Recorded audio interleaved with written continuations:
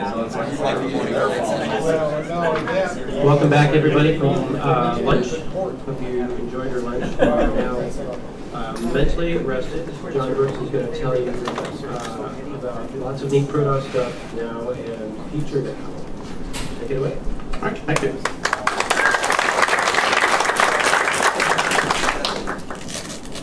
All right, so ProDOS, it's 2017. Recent changes and feature improvements. So first, who am I? So John Brooks, President and CTO of Blue Shift. I founded in 1995. Lifelong programmer, worked on about 100 games. Mostly do low-level graphics engines, optimization, embedded systems, that kind of thing. Started on 2+ in '79. Largely self-taught. Moz was my friend and tutor from afar. And created the 2GS 3200 color mode in '88. Did several games on the Apple II, and then just kept going, doing lots of other things. Returned to Apple II hardware development in 2015 when my son was 6. And the question I get is ProDOS, what and why? So when I released the new ProDOS, it didn't make sense to a lot of people. But of course, we all know Apple II is 40 now, ProDOS is 34, but still there's new Apple II products. The disk archives, the peripherals, the emulators, games and software, all the cards that people are working on and talking about, and then new users learning and playing with the Apple II, new kids doing it as well, new interest in the history and legacy of the machine, and a majority of the Apple II programs in use are ProDOS. And of course, while it's designed in the Apple II to be ultra modifiable, and so I think that's a challenge. That's not why. So the state of ProDOS in mid-2016, when I started kind of getting back into the Apple II development environment. So as of last year, there were 2 versions of ProDOS required if you were making software. So you either needed 12.9, which came out in 1990, and worked on all of the CPUs and all the Apple IIs, or 2.03 from '93, which required a CO2, which meant that it had to be a 2C or an enhanced 2E or AGS. You needed 1.9 to boot on all Apple IIs, and 203 you needed for bug fixes and SmartPort and CFFAs with multiple drives and SCSI and lots of good things. So if you made a new program, you were torn between which of these you want to use. Anyway, so a former MECC software developer, Roger Shimada, made a dual boot utility as a way to try to make this less painful. But then you needed 2 versions of ProDOS, and you needed the boot utility on your 5 1/4, and you didn't have much space left for the thing you were actually trying to deliver. So that wasn't so good. So on Usenet, we had a big discussion, and I guess I somewhat volunteered because I said, I think we should just fix ProDOS. How hard could that be? So then it was off to try to fix ProDOS. So the first step was create a memory map. Because 6502 takes more space than CO2, which is why Apple did this in the first place. They ran out of space in ProDOS. So I estimated that the 6502 code would add about 200 bytes. So we should find 200 bytes, and we can no longer be fractured into 2 different camps of ProDOS. So I took a system death function, which probably almost no one has ever seen. It only happens if there's a bug in ProDOS, so I'm sure Apple saw it when they were developing it. Or it happens if there is an interrupt that there's no interrupt handler for. Again, most people don't have a lot of that going on in their Apple IIs. So that if one of those 2 events happens, a little box comes up in the middle of your text screen that says system error, with a number. But again, a bunch of code almost never gets used, but gets loaded every time you run anything on your Apple II. So that's always nice. And so I moved that out to language card 2, so I could be 65CO2 ProDOS and make it work out over. So I did that. I replaced the CO2 code with 6502 code. I fixed the flashing period that's happening on the splash screen if you didn't have an ACOM card. And I converted text to uppercase because the 2 and 2 plus, of course, didn't have a lowercase. And then it came time to be testing, and I realized that the quick program that was in ProDOS 2 was different than 1.9. It was not going to work. That's the BY program, and it was done by Alan Bird. It was very cool. It was 8 columns, used mouse text, nice little UI, which is a lot better than type slash your path name and then type your file name, which was the alternative. So then the BY had to get fixed. So this is the BY byte problem. So I did a survey of the different byte programs that are out there, and there are a ton. There's program selectors everywhere. It's kind of a fun little utility that many people like to write. So I started trying to find the ideal replacement to solve this problem. I needed a program selector that would work on all machines, and also would be reasonable in the modern era of a CFFA card or a other large storage device where you could have more than 10 files, on your drive. And what I found is that they pretty much either limit the amount of files that they will show because they either have some hard-coded buffer size, or they have a UI which is in columns, or something where there's they can only show 80 files and they stop. So there was lots of undesirable behaviors in these other programs, and they were kind of hard to modify because they were just binary. Anyway, so yeah, the good ones were 8 columns or more than 300 bytes, which is all the space that ProDOS has for the program selector that comes up when you type byte for basic. And 300 bytes is painfully small. So a nice 40-column screen over here, not that large, 40 by 24 columns. 300 hex bytes is 3/4 of that size. So if you type 18 lines of 40 columns, that's how big the program is. So everything has to fit in there. So that's not much.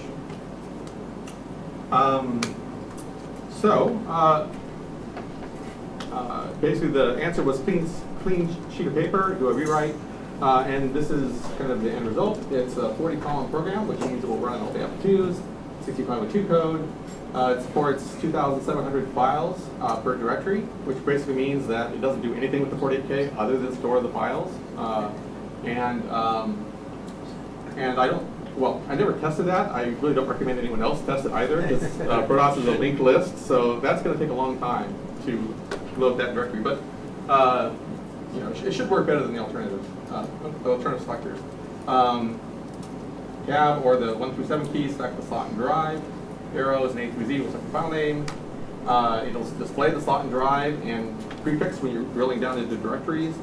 And it will display all the files, not just the ones you can launch. So most of the other selected programs, you only saw system files or directories, and sometimes it's hard to think of where you were in the directory structure because so much stuff is being filtered out. It got squeezed into 300 bytes via many rounds of optimizing, and then I phoned a friend and asked Peter to help out, and he made several rounds, and he threw it back to me, and we played code golf for about 2 weeks.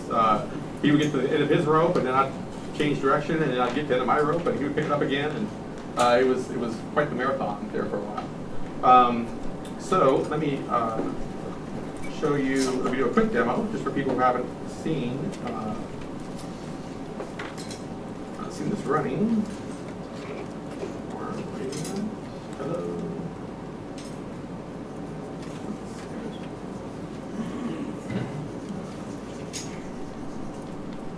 Okay, so all right, so boot the floppy. So it boots up 16th of August, 2016. So here it is. You get the little menu section program, up and down arrows, where you scroll. Tab works the way the old Bird's Eye would work. It would just cycle through the drives one at a time. But in addition, you can just hit a number and say, I want to go back to slot 7, or I'd like to go back to slot 5. And if you put the same slot a second time, it will toggle to the second drive. So you can just toggle back and forth. So 8 or 7 slots, 2 drives per slot, kind of the way, basically what ProDOS will support. And then any of the dashes are showing system files that it will execute. B or basic programs, those slashes are directories. And so you can just go in and see what you can run. And run programs or escape to back up. And it's pretty lean, mean, and fast because it's only got 18 rows of 40-column text. So there's not a lot of opportunity to go slow here, frankly. So you do buy and you're back in it. And another kind of key thing, so if you want to get to, say, the utilities, right, which is down their ways, you can just hit U and you're at utilities. So you don't have to scroll around for hours, and if you get hundreds of files in a directory, you know, the whole scrolling menu thing gets old pretty fast. So anyway, yeah, that's kind of what BitsyBy was about.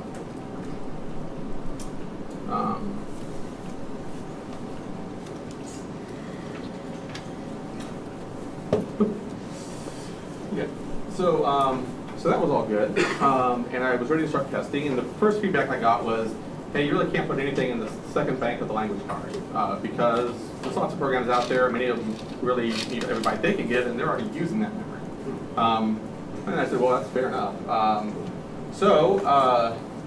I guess the solution was to find bytes. So let's optimize ProDOS, optimize BitsyBy some more, phone my good friend who I know can help whenever bytes need to be saved, and off we go again. But ultimately, it turned out that really there was just too many bytes that had to be saved. Something else had to go. And ProDOS has this thing called a device control block.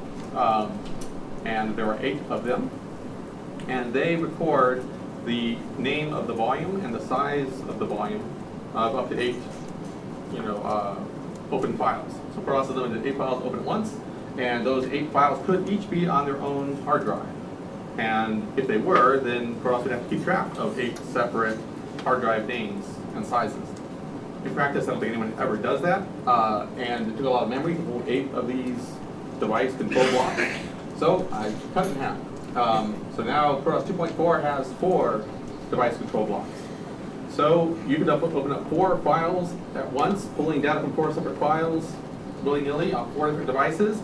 The next 4 you open should also be on those same 4 devices if you ever want to open 8 files for some unusual reason. So this has never come up in practice by any users. I think it'd be awfully difficult. I mean, you'd have to probably try hard to open 8 files at once on 8 different devices. So in practice, this seems like it's been a fairly low impact modification and allows us to squeeze everything in. So that was the way to solve the memory problem. Okay, so now that's good, but some people around here like to boot a lot. They boot disks over and over as they trace through things and who knows what else. And so I thought, well, in addition to running programs, the other thing you want to do is to be able to, basically say, oh, I'm done with this version of ProDOS, let's boot DOS 3.3 or whatever. Because a quick program isn't going to help you if you're changing from one operating system to another, or to Pascal, whatever. So, so there's BitsyBoot, and I'll show you that real quick. It's not 6. Here's BitsyBoot. So, unfortunately, I'm on an emulator, which is showing that I have cards and drives in every single slot. But normally, there would be periods here for any slots with no drive in them. Anyway, so you just basically pick a number 1 through 7, and it boots that slot for you. You can also just decide you don't want to reboot, and you can go back to ProDOS. Or there's this option, Open Apple Quit, which will take you to GSOS. And that's kind of a cool thing. Actually, maybe I'll try to demo that real fast.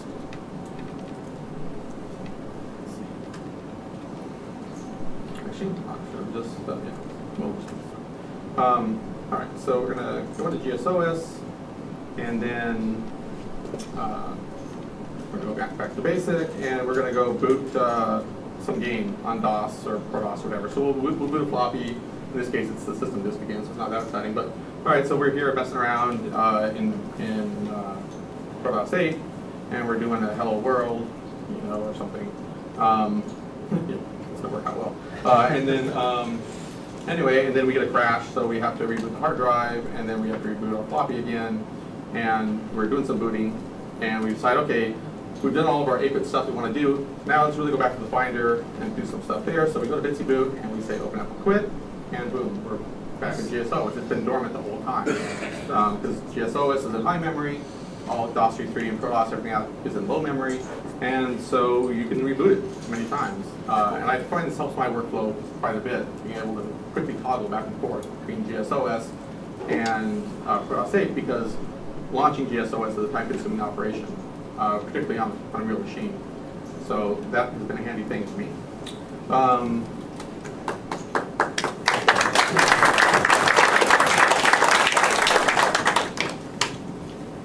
So yeah, so Bitsy boot is tiny, 365 bytes on disk, or 365 bytes in one block on disk. You can use back to GSOS. Okay, some more on Bitsy Buy. Now when you run ProDOS 2.4 or 2.41, if you hold down the Option key, it will always set up Bitsy Buy as the quit program. Normally, when ProDOS 8 launches, it says, hey, have I just been launched by GSOS Finder? Because if I have, then whenever an 8-bit app quits, we're going back to the Finder.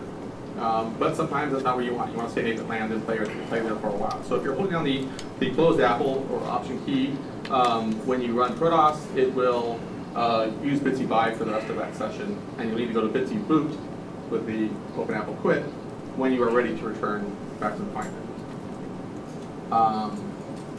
So this is all the stuff I kind of showed before. Bitsy Buy will directly run any system file. Any non-system file, it looks for basic.system in the root of the drive that contains the file you're launching, and it asks basic.system to run the file for you. Because if you're running a basic program, Bitsy is not really set for that. You need the basic.system interpreter. If you're going to execute a text file with a bunch of commands, that you need basic for all that stuff. So, but one thing I did do is I created basis.system option, and so my vision for basis.system, or what I thought might be useful, is that this could be a gateway when you want to launch your programs. I haven't done much with this yet, but it's in ProDOS and it can be used by the community if someone wants to experiment. So if, as you know, when you boot ProDOS, it looks for the very first system file and runs that. Normally people make basis.system and they make a startup. But anyway, if basis.system is your first file, that will get run, and it can tell that it got run from Bitsy Buy, and it can then just quit, going back to Bitsy Buy. So on boot, you can have a very fast, hello user, what do you want to do? Or you could have the first boot do whatever you want. Run a special application, look for a key press, whatever. And then also basis.system will get called whenever a non-system file is selected in the menu. And so one thing I thought would be useful, that the Apple II is kind of missing this, is the ability to map a file type and an auxiliary type to an application you would like to run. So if you launch an AppleWorks file, please run AppleWorks. If you select a Cayenne Pascal source file, please launch Cayenne Pascal, whatever, right? So there's a mechanism here where if someone gets to it, we could kind of have association between file types and applications which can manage those file types. Anyway, so whenever you select a file that isn't a system file, Bitsy Buy first will look for basis.system in the root of the drive. If it finds, it will run that. If it doesn't find basis, then it runs basis. And of course, with only 300 hex bytes, it was nice that there was only one letter difference, and that was no accident. So what is on the 2.4 system disk? So I've got basic system 1.6, one minor version increment over 1.5, which is on 203. And all it does is it fixes BASIC so that when BASIC is run on an old integrated Apple II, and it says, hey, I'm an AppleSoft basic system, and there's no AppleSoft in this ROM, it used to just hang. It would just branch to itself. It would put a warning saying this isn't going to work, and it would just die, kill the whole machine. So 1.6 puts up the message saying, not going to work, and then it quits back to ProDOS so that you can do something else. Quit.system is just a fast way to get into Bitsy Buy on a boot. So just brings up the menu, basically. Basis.system would do that as well.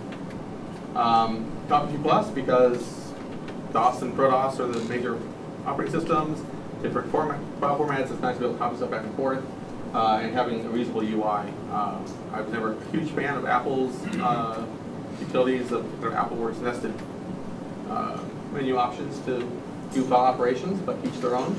Put AT Pro on there because getting our data off of our disks and onto modern machines for backup and usage is a good thing, hopefully useful. Then there's a utility I put on there called Make No P8, which is horribly unintuitive. I apologize for that. But what it does is it removes that GSOS put back to the Finder code, which will save 2 blocks about a K of memory. So if you're trying to squeeze a bunch of stuff onto a 5¼ floppy, you know, having an extra K could be a helpful thing. And then there's a little README viewer to see some notes. Let's see.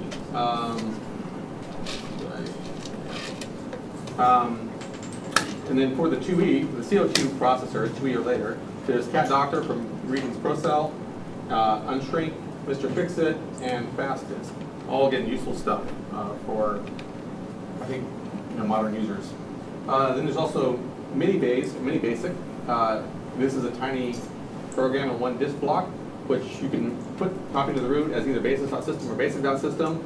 And it does a couple interesting things. One is if you got those big single load binary files, which won't load normally, loading at 2000 is not enough memory for them. This will load binary files that start at 800 and go all the way to B8FF. So if you replace basic.system with this, then you have a whole disk full of massive single load binary files. It will load them where basic.system will say out of memory, just fail, and then you normally need a separate loader.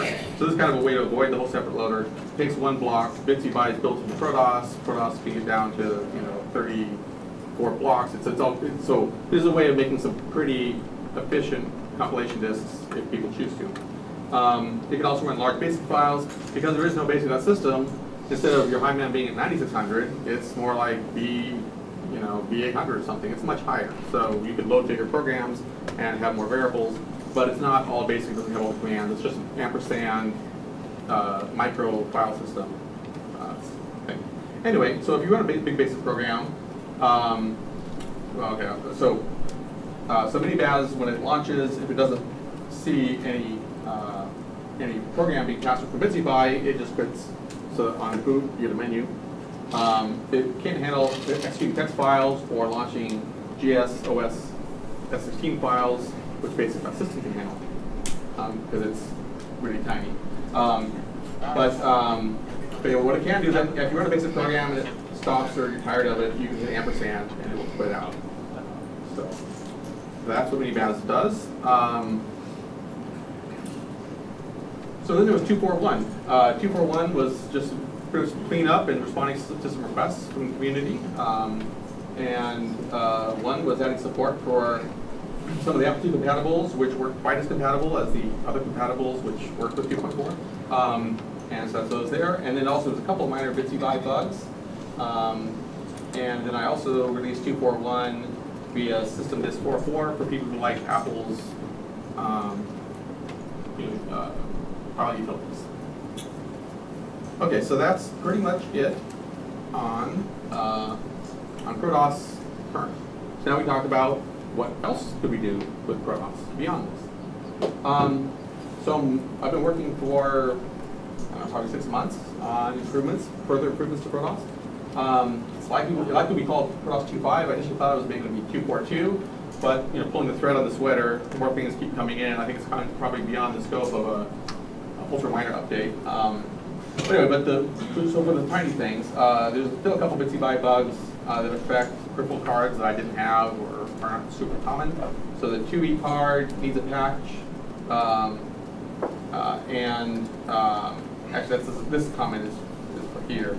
So and then the workstation card for Apple Share on Apple IIs, didn't work. So got to fix those two things. There's been lots of new activity in the Apple II community, so there's more utilities we can put on. There's a new AVQ Pro. I should probably update Copy II Plus because we're using a pretty ancient version. I distributed last time. It was the only one that would work on an integer Apple II. For some reason, ProDOS or Copy II Plus after 7.2 stopped working on integer. So if anyone wants to figure out why that is, I'm curious. There's a new cool project called DOP or DOS on ProDOS. I haven't really played with it much, but just read about it on the Usenet. But it patches, it replaces the RWTS with DOS, so that when DOS tries to do file operations, it instead calls ProDOS. And so you can have ProDOS that's actually a container for DOS and run your DOS games on your ProDOS device. So that was pretty interesting. There's a bunch of Apple Share utilities from Michael Guidero. He's also the guy that founded this. Michael's also the guy that's been doing the ROM 4X, 5X thing for the Apple IIc and IIc Plus. He's a big Apple Share guy, so we popped this issue, and he's off fixing other languishing Apple Share thing. So if you're an Apple Share enthusiast, you might want to get on using that, the CSA 2.2, and we can talk about improvements. And also, we'd like to release 3.5-inch disk image instead of just 5 quarters for all the people with GSs out there and 2 C++. Okay, so next change is increasing the number of files in the root directory. Forever and ever, we've only been able to have 51 files in the root. But everybody loves to put things in the root directory. It's the most convenient place to put things. Then we hit 51, and all things break, and we have to figure out what we're going to do and delete and move around. Anyway, so I've got a patch for 2.4 and 2.4.1, which auto expands the root directory size, just like a subdirectory. And if you create a subdirectory and you keep adding files, it just keeps growing. But there's an explicit check-in for the root directory which says, once you hit 51, no more. So they did that because the 5 1/4 bootstrapping code, isn't really prepared to go seeking all over the disk and loading everything under the sun. So be warned that when I make this change, if you're on a 5 1/4 floppy and you decide to put ProDOS at the very end of a really long root directory, it may not boot. So the wise choice is put ProDOS in one of the first 51 files. It's going to be on a floppy disk. But anyway, the other thing is that we also don't need to have, so right now, whenever you format a drive, it creates 51 files in the root directory using 4 blocks of disk space, even if you're only going to put 1 file that's massive, use all the space. So we're basically kind of wasting 3 blocks to hold 51 files if you don't need more than 12. So this is a way that we could free up more space on floppy disks and whatever in the future if we care to. All right, next one is no slot clock.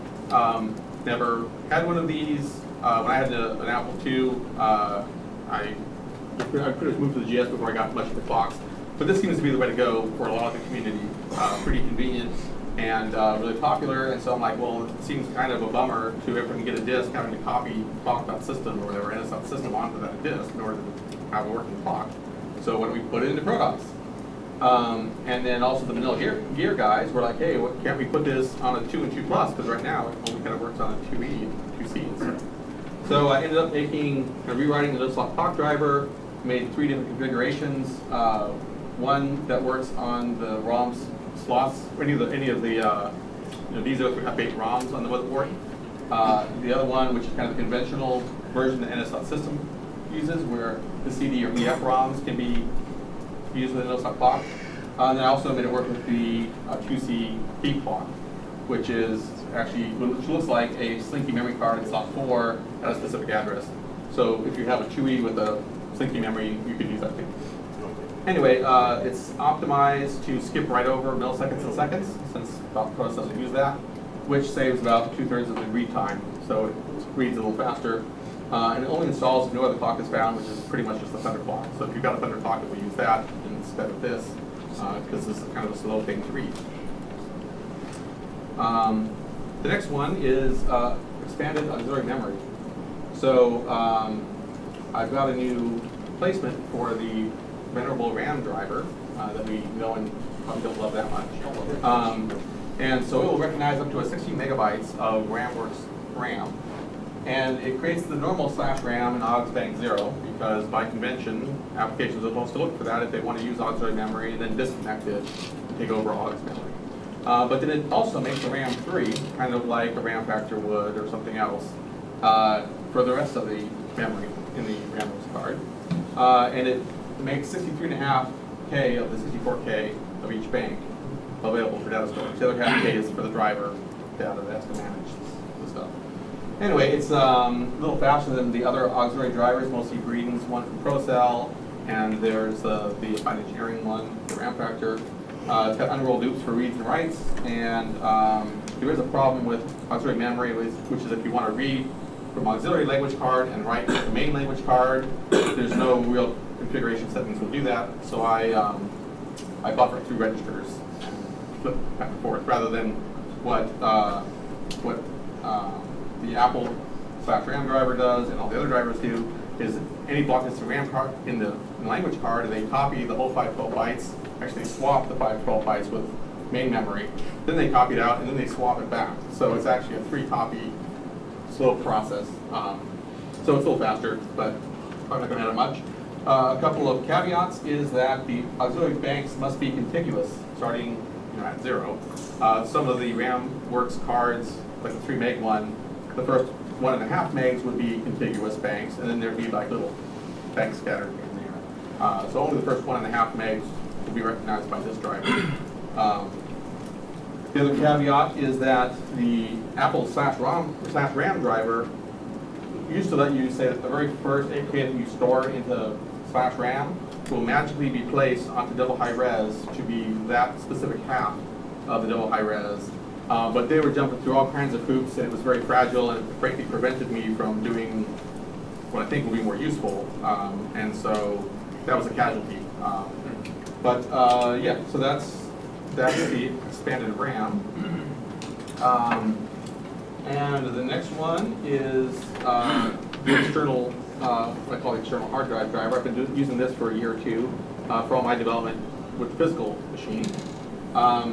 So it connects via a serial cable, 230 bytes, so it's basically AppleTalk speed.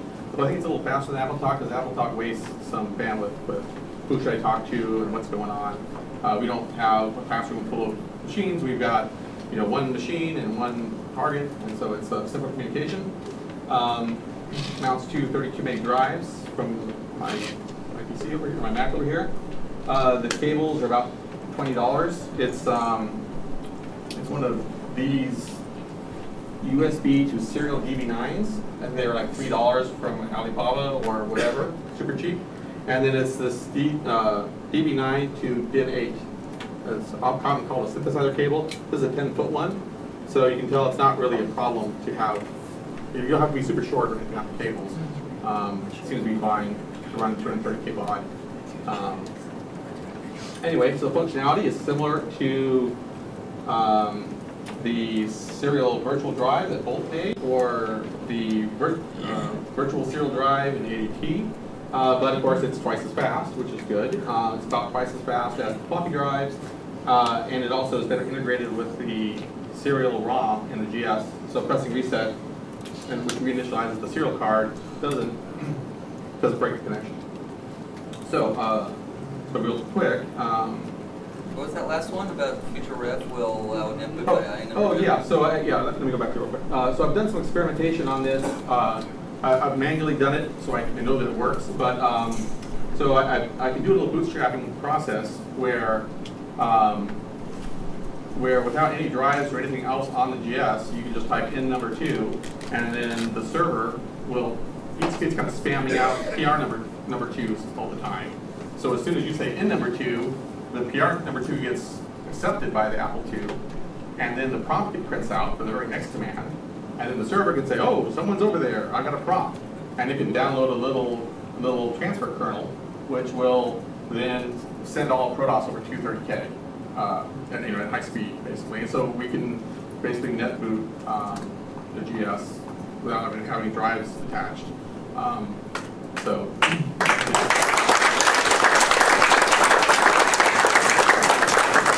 Yeah, so what I do at my house is, my son has a GS. Whenever I want to do something with I just have my floppy with the external hard drive client on it. I just run over there and I boot that, and then I have my laptop, and something there's my 232 meg partitions and all my developer tools, and then I can unplug and take it away and can't break my stuff. So that part's good. Yeah, so I can show this real quick. So I think we're going to need to swap videos because this has to be on a physical machine. Just point the camera. You just.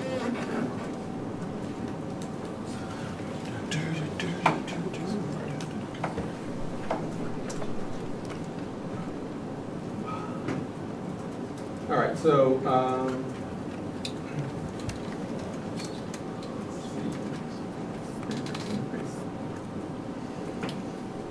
I've got some little program here, and go here.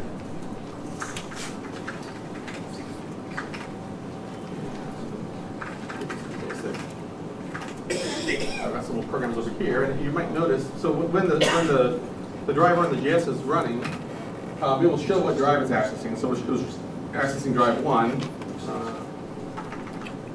this one is kind of slow. We'll do it directly with the whole disk. I'm going to make a partition to make it work for a while, but I thought I was going to make it work hard. There it goes. So every little line in the border is accessing a block. So that's what transferring the block from over the serial port.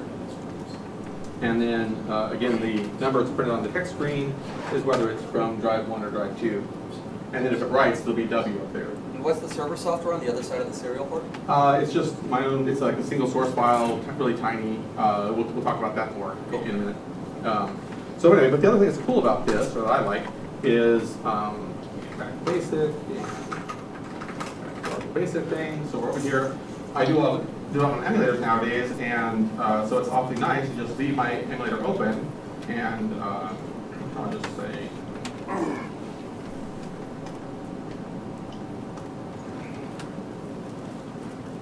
And so we can do that, and then over here, in the catalog,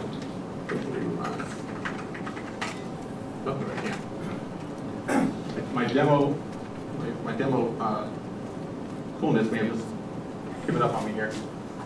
Oh, you can do it. Do I have the right?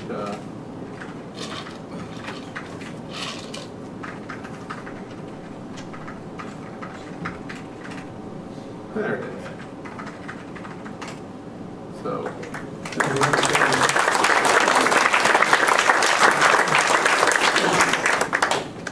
yeah, and then I've also had multiple emulators open, so I can have a 2E emulator, and I can have a GS emulator, and I can have a physical machine, a physical GS over here, and all of them are accessing the same file system. You just don't really want to have all of them writing at the same time. That would be a bad idea. But the server code over here is just memory mapping the whole 32 meg partition into memory. And so any writes by any other programs on the server are all consistent with each other. There's no real, out-of-date views of things or whatever. It's not really a good idea to be using GSOS with this stuff because GSOS caches the directory structures, and so it may have an out-of-date view of overall work. ProDOS 8 is very simple. It's got real memory, so it doesn't. It always reloads stuff before it does much of anything. All right, so that's kind of the external hard drive driver. And that's not out yet, correct? No, these are all parts of 2.5. Right. This is what I've been doing for the last 6 months. So let's see. Yeah, so that's kind of what's going on there. Okay, so now we're moving beyond ProDOS 2.5. This is all, okay, assuming ProDOS 2.5 is cool and gets out there and people like it, what else might we consider doing? Well, there's the year 2040 program problem, which really hasn't been on the radar, still 20 plus years away. Anyway, the current ProDOS time is two digits, so we have 100 years, which go from 1940 to 2039. So an idea I have, I don't know if it's the best idea, certainly open to discussing it with anyone who wants to help try to fix this problem, is to use the top 3 bits of the hour. So right now there's a byte to hold the hour, and the hour only goes to 24. So we're wasting 3 bits of the byte for the hour. And so if we use those top 3 bits and extend our year, we can get a 10-bit year, or the year can go to 1,000, which would give us a range of 1940 to 2,940, and would give us, extra 900 years or so. It would require changing apps to use the 10-bit year, which would be a pain. But the date time remains at 4 bytes, and usually keeping things in the same space is a lot easier than trying to change apps to make things larger. Another thing we could consider doing is adding seconds and milliseconds. Most of the clocks have that information. They just aren't normally stored in ProDOS. So we could go ahead and read them, and even though they wouldn't be stored on the drives, we could at least have them in our BF100 page. So apps could say, get the time, and a little bit can do some work and say, get the time, and hey, how many milliseconds have elapsed? Or seconds, instead of right now, it happens minutes, which is not very, very fun. Yeah, so we just need to change the clock drivers to short seconds. That's probably pretty easy to do because there aren't that many clock drivers. Okay, another one is increasing the code space. So ProDOS currently has basically 12K of language card, which works out to be 11K per code and some data. a big 1K buffer, which is equivalent of the open file buffer that you have to make with ProDOS. So there's one block that has the where is data on my disk for this file, and then one other block is, is a data buffer block. Anyway, and then there's also the famous 300 hexabytes for the byte. So anyway, so ideas. One of my kind of ulterior motives with doing that RamWorks driver is, hey, if we get extra 64K, that'd be a lot more memory than 12K. There's lots of stuff we could do if we have a whole extra bank. And the RamWorks may have been hard to come by back in the day, but they're pretty affordable and pretty available nowadays. So that seems like it would be a good thing. And on the GS, of course, we have typically lots of memory, so or lots more memory. It comes with 256, so we could use one of the high banks for extra memory there. Other options is we could just swap in code segments. If someone's got a RAM factor or syncing memory card, you can try to swap stuff that way. Or from a hard drive. Right now, ProDOS assumes that it loads once, it's all in RAM, and you can throw the disk away and it will still work. Whereas pretty much all other modern OSs, for the most part, you boot them up and that boot drive needs to stick around. So anyway, so there's some options there. Personally, I'd like to see if we could move ProDOS out of the language card altogether, because I got my Apple II Plus in '79 and it was cool. We could do lots of fun things with language card, and we can't do them anymore and haven't been able to since '83 when ProDOS came out. So that made me sad, but that was the way. So so why would we want to move ProDOS out of the language card? Several cool features. One is we could have an integer.system, and it's not just an AppleSoft basic.system. Get our language, our WAS basics back, which I'm kind of think is cool. We could also make patches. So we could fix bugs, make things faster, change AppleSoft, a lot of stuff that you kind of have to hack around now, you could kind of change more flexibly. Interestingly, WAS had that vision. He's like, I'm putting all this stuff in ROM, but language card lets you swap it all out to RAM and do whatever you want. So I think it'd be pretty powerful for the community if we could allow people to do whatever they want instead of walk down to the ROMs that shipped when the machine was made. Also, there's a lot of DOS 3.3 games which require 64K, and they were expecting to use that upper language card. And Kimbo's been jumping through all kinds of hoops trying to rearrange those games so that we can leave ProDOS up there. So anyway, and there would also, of course, be more memory in that first 64K for applications to use. So it would probably be relevant for the guys trying to do MMOs and stuff, or the cloud-based RPGs, although they're already kind of having to punt out because of this problem to find other solutions. If you move it out of the language card, where would it go? So again, to one of the other RamWorks banks. So two of these RamWorks banks, pick a high one, and so the other thing is you have 64K. If you have a whole 64K, we can also go to a driver model where instead of saying everything has to be bundled in ProDOS at boot, even though you may not use half those drivers, we could go, hey, we started it up, and here's a list of drivers we would like to use, and let's load a driver because we have 64K, and we can make that happen. As long as we're considering putting it in other places, could it be put into low memory so it could go into Apple III emulation mode? I don't know. What do you mean by? Oh, you mean down to 48K? Because you're limited to 48K in Apple's emulation mode. Well, 3. Yeah, I guess so. I'd have to think about that. Yeah. Like early versions of ProDOS would load in the lower 48K. Right. You didn't have basic system, but you had ProDOS. Or like DOS 3.3 does, where it loads in the lower 48K. Exactly.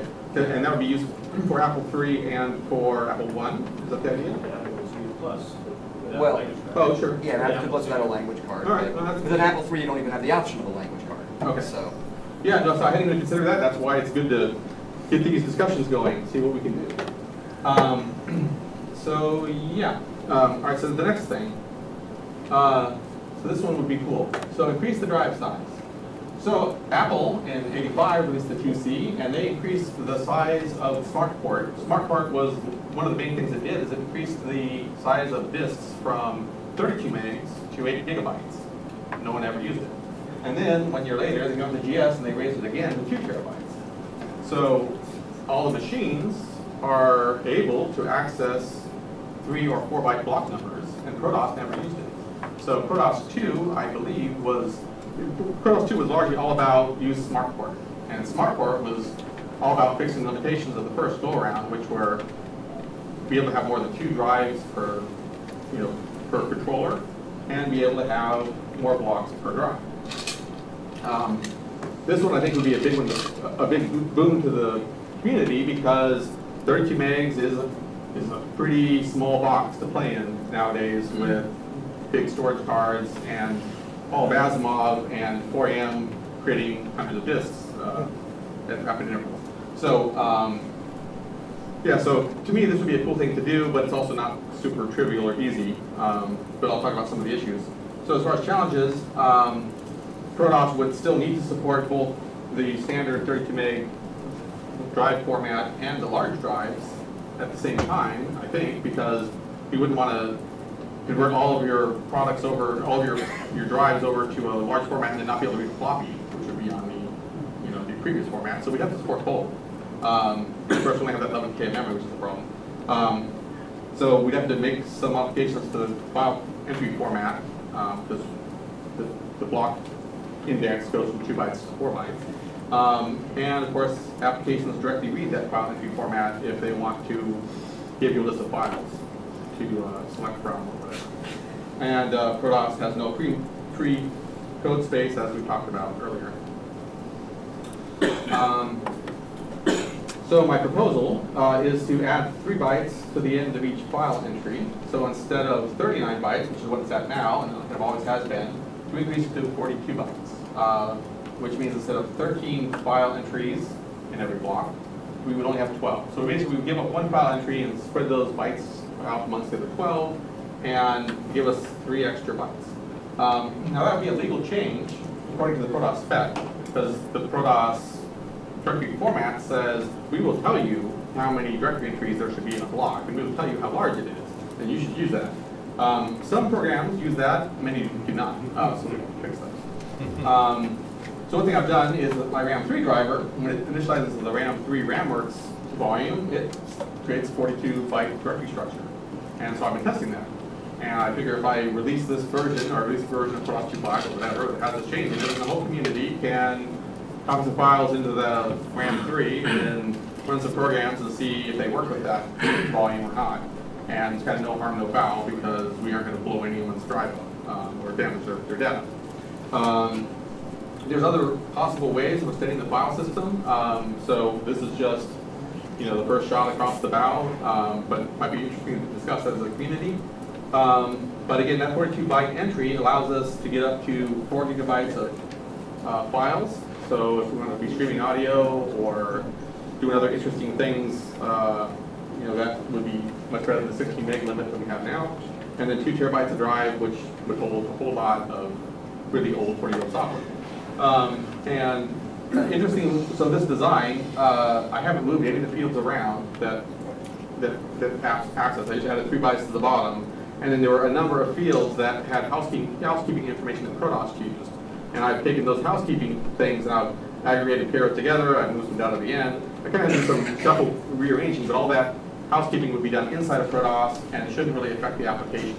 So I don't think there'd actually be much changing we'd have to do. It's mostly just telling the apps that each directory entry is 42 bytes instead of 39 and only 12 in a block instead of 13.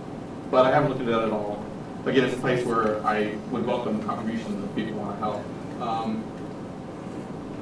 So yeah, then once we can tell that apps are okay with the 42 byte size, then we can do the heavy lifting thing, which is to actually go do that rearrangement like I was talking about, moving to a 4 byte block count and changing the next previous pointers to be 4 bytes and letting the byte count and file count go to 4 bytes and add the larger end of file, which is the 4 gig file size.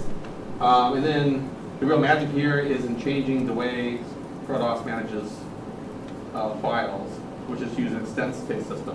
So extents is something you'll see in Linux a lot. There's ext2, 3, and 4 file systems. And what extents mean is instead of saying, I'm going to tell you where every block is on the disk, which is what ProDOS did in 1982. Instead it says, I'm going to tell you where the first block is on the disk, and I'm going to tell you use the next 100 blocks. It's basically, it's a range specification instead of a 1-by-1 specification. And anyway, using a range system, we could manage to shoehorn into ProDOS's memory and existing file structure, I think. But again, anyone really wants to talk about techie details, but I haven't put you to sleep. or whatever, fine me. And then the other issue is that there are some ProDOS commands which will need to have extended form, most notably read block and write block. You know, if we're going to have 4 bytes of a block number, then having an API, an MLI call, which only gets past 2 bytes, that's not going to apply. So the extension idea I'm thinking of is to, when we make a ProDOS call, you have a little parameter list. And to sanity check that you're not giving it garbage, there's a count. At the count byte at the start of that parameter list. I'm thinking that if we set that high bit on those parameter lists, that will flag that we have an extended call here, and the application knows that it wants to read a block number or write a block number that is much bigger than we've ever had before. All right, so next steps. So ProDOS 2.5. I just need to test the no-slot clock and RAM 3 drivers on lots of apples and configurations. Then port my external hard drive server to other machines besides my Mac, unless all people only want the Mac. But I figured the Raspberry Pi would be a nice place to put it among other places. There's some external hard drive improvements, like the NetBoot thing I talked about, which I think would be really cool. So I don't have to carry a floppy with me whenever I go to my son's machine.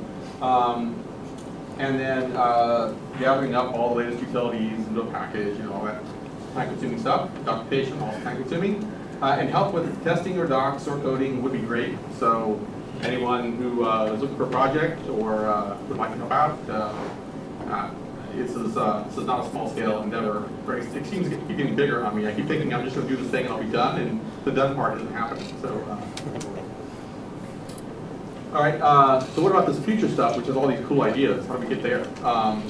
So I'm thinking the first step is to just test with the 42-byte directory format, which again, ProDOS apps are supposed to abide by, but I'm pretty certain that they don't in the little testing I've already done. And then, you know, let's get a more comprehensive list of which apps work and which apps break, and how hard is it going to be to fix the ones that are broken. So that's something we can do right now. And then just kind of talk about all these crazy ideas. What do people care about? Who wants to help? You know, could this get done in our lifetimes? You know, what's the deal here? And just a general call for contributors. Again, anyone who wants to help. The scope seems to be well beyond my one-man hobby time now. So help would be helpful. Yeah, so Summary ProDOS 2.5 is coming soon. I thought it was going to be here for KansasFest, but I was wrong. And so my current target is later this year, maybe the fall, maybe the holidays, I don't know. We'll see, hopefully soon. Apple II has been amazing for 40 years, but WAS allowed us to keep making Apple II better. We can't change the chips, but the software can evolve. And so let's evolve it. And many hands make light work. At least that's what my parents always told me when I had to do the chores. All right, that's all I have. Questions? Would it be possible to either integrate or provide a driver for mounting disk images in ProDOS 8 like you can with mount it in GSOS? Yes, yeah, I thought about that too, but it wasn't on the slides here. Yeah, I think that would be super useful to be able to have more of a modern image-based paradigm instead of having to copy contents of ADT and whatever. Yeah, for sure. So, well, particularly, well, it's a code space problem again, right? If we can find a way to get out of this code space jail that we've been stuck in, then I think lots of things open. Right? Yes. Wasn't there some problem with the no-slot clock or the ProDOS where you had to reset the year every 7 years or something like that? Does that fix this? I don't know. So again, I've never been a no-slot clock guy. Yeah. I've been a GS guy. Yeah. So. The problem with that is that it only has a range of 7 years, and you actually have to patch the driver to tell it what year you were in. And Apple even did that in subsequent releases of ProDOS. They actually the Thunderclock is that way. Yeah, and in fact, like when you install A2 Server from the Linux command line, it will actually look at the current date and go ahead and patch the ProDOS that gets installed in real time. So, but that just might be an artifact of the existing ProDOS clock mechanism, and if you're replacing that, then maybe it could just be smart. Okay, well, yeah, testing help is needed, I think. Yeah, in the back. Yeah, that was my understanding, that the no-slot clock drivers out there were patching the Thunderclock mechanism, and because the no-slot clock itself can store, I think, a century or something. Okay. So, yeah. Yeah, I didn't see any patching mechanism in any of the NoSLOT drivers I looked at, but it certainly is in the ThunderCloth drivers. If we want to make a bootable 241 disk and to distribute something we've built, is there anything in your distribution that we should keep on that disk, or do we just need ProDOS in our own system files? Yep. Yeah, and if it's going to be for distribution, I recommend you run the make no PA option, because you won't need the GSOS quit machinery. So it'll save you okay right there. Yes. How do your ProDOS extensions to the file system affect the PA for launching programs on the GS? Well, so we would also, yeah, this is a good question. We would also want to modify the ProDOS FST part of GS and either release just that FST or release a whole new update of GSOS probably, so that GSOS would be able to access the extended file format that ProDOS 8 was using. But that should be really easy because the GS has so much more memory and 16-bit code and stuff. I wouldn't, that should be a pretty straightforward engineering effort, I hope. Yes. DOS on ProDOS, is that something that's going to be in 2.5, or is that something similar to DOS Master? Or? Well, it's something that the community did. I read about it on the CSA too. I haven't actually tried it, but it looked really cool. It got a lot of interest, and I thought it might be appropriate to include in a future OS release so it was more easily accessible to the community. But yeah, if someone wants to look at that and see how it compares to the other versions and pros and cons, that would probably be a good idea. I'm not sure how much feedback the author has had. But just being able to get DOS on ProDOS seems like it would be of value if we can find a good way to do it. In terms of how you did this, like, did you disassemble the binary? Do you have access to the source somehow? How did you do it? Yeah, so in 2015 when I got back into the scene, I found Mac GUI, and Mac GUI had a whole bunch of source, the GS firmware and GSOS and all kinds of things. So I just pulled stuff down.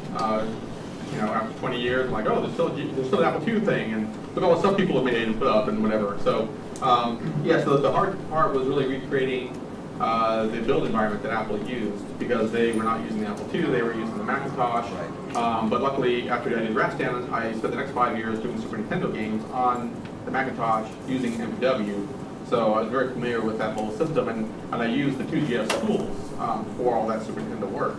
And so I knew how to set up MPW, and how to set up the tools, and how to set up the memory partitions so the thing wouldn't crash and run out of memory, and the fragile nature of the Mac system, and all the rest of that stuff. So I was able to kind of set stuff up and get it to work so that I could rebuild from the source, kind of the Apple way. I think we have time for one more. Actually, it's not much of a question, but it's an addition for you. When the time was right, and I think the time was right, you're talking about being able to fix Copy 2 Plus. And the source code. Ah, that would be helpful. Look for that later this weekend somewhere to get announced and released. Ah. It's 8.4, so it builds the last good version of 8. Cool. All right. That's awesome. Okay. Yes. I just looked up Blue Shift. Yeah. Stuff's not on there, right? Oh no. Yeah. No, that's all game consulting. Yeah, we're an engineering consulting firm. So yeah. Yeah. Do you have a website for all this stuff? No. ProDOS8.com. Okay. What was that? ProDOS8.com. Oh, that's right. Yeah. Yeah. I think Ken made a website. That's true. Thank you, Ken. Or the original posting on Apple. Yeah. So yeah, ProDOS8.com, and then Apple has a post. Yeah. So I should put those in the slides.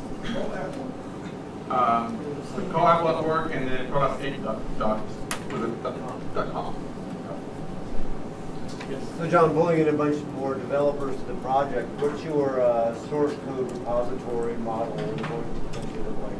Yeah, it's just on my local machine at the moment, so I don't really have. At your house. Yeah, we should probably just IM talk, Twitter, email. You got to figure out how to do it as a collaboration. Pico and I just kind of traded files, real way. But it also something depends on what are the desires of the team, right? So I don't really care. I parachute into all kinds of teams, all kinds of companies, and I just kind of whenever I'm go with whatever they have to do, so we could figure it out. All right, I think we're done. Thank you. Yeah, thank you.